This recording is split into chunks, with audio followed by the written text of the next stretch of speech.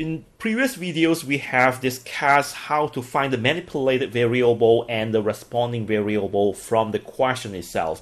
So in these videos, I'm going to show you a few examples from the past year questions, how to identify the manipulated variable and responding variable from the questions. Let's have a look at the first questions. This is the past year 2010 paper 3 question 1, and the questions sound like this. A student carries out an experiment to investigate the relationship between the length L of a coil of wire wound around a test tube and its number of turns N. Vernier calipers are used to measure the length L of the coil.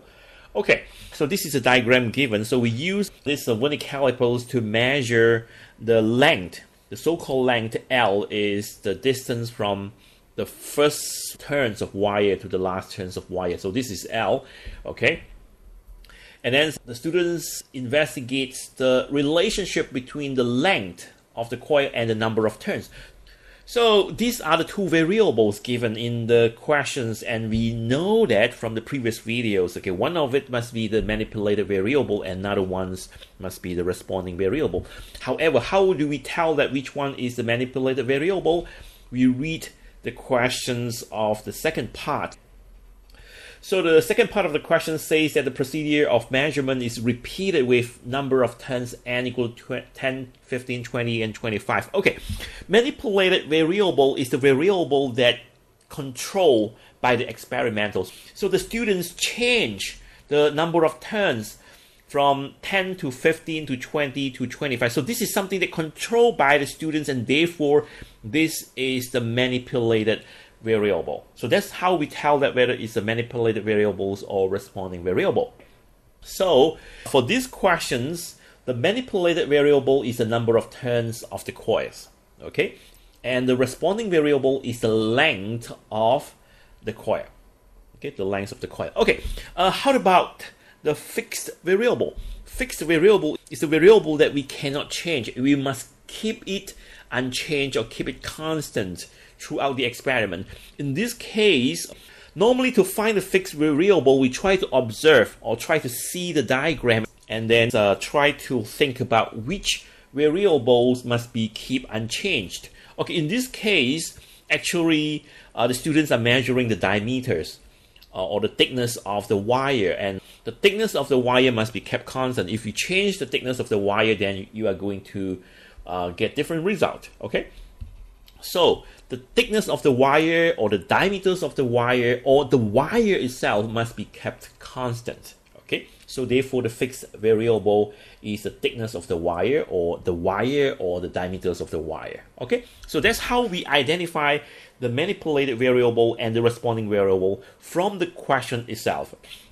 Let's see one more questions. This is past year 2011 paper 3 question 1. A student carries out an experiment to investigate the relationship between the depth of immersion D of a cylinder steel rod and the buoyant force Fb. The apparatus setup for this experiment is shown in diagram 1.1. So this is diagram 1.1. The readings of the spring balance WO is 10 newtons. So the student investigate the relationship between the depth of immersions and the buoyant force. So these two must be the two variables. However, we still don't know which one is the manipulated variable and which one is the responding variable. Let's check the second part of the questions. The experiment is repeated with the immersion depth of D 10, 15, 20, 25. So this is something that controlled by the students, and this must be the manipulated variable. Therefore, the immersion depth is the manipulated variable.